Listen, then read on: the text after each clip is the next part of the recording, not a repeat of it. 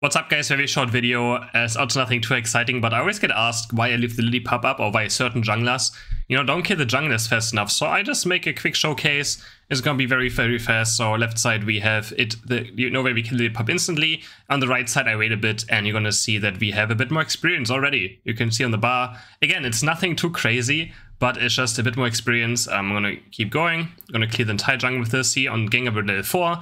Azumarill we still level 3. So there's where you can see a slight difference in experience. And even though we're even faster on Gengar, so, or like Azumarill is behind, we're still gonna have more experience on Gengar. One more Corpfish cleared, and then we go towards the next Corpfish. There we go. And Gengar is done now. You can see the experience.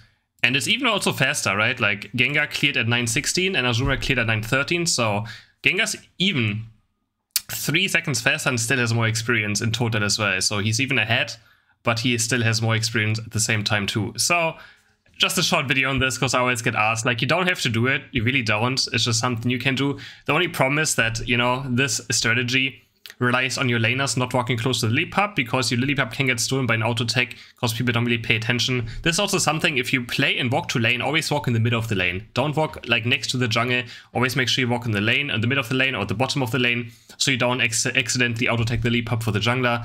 This is something that happens actually quite often. But so yeah, if you're worried about that, don't do it. It's just something you can do, just a bit of small experience. But it can be very important for Pokemon like Delphox, because Delphox, is a level 3 Pokemon, a level 4 Wolf Pokemon, right? So if you get level 4 after the blue buff, you can clear your red buff also faster, right?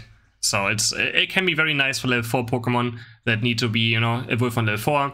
So in case you play level 4 Pokemon, you probably can do this. If you don't, then don't. But also, if you decide to gank after like one Corpfish as well and don't do the second Corpfish, you still have more experience towards level 5 as well. So in the end, it is quite useful. Again, nothing too insane. As you can see, level 4 to level 3 on the right. So if I was a Delphox on the left side, I would be level 3. If I was a Delphox on the right side, I would have my first evolution already. Anyway, so I hope this was helpful. Again, it's nothing too crazy, just a bit of more experience. I'm going to show it one more time when they level up right here. So yeah, it would be much easier for Gengar as well to get level 5 when he does like a level 4 gank compared to the Azumarill.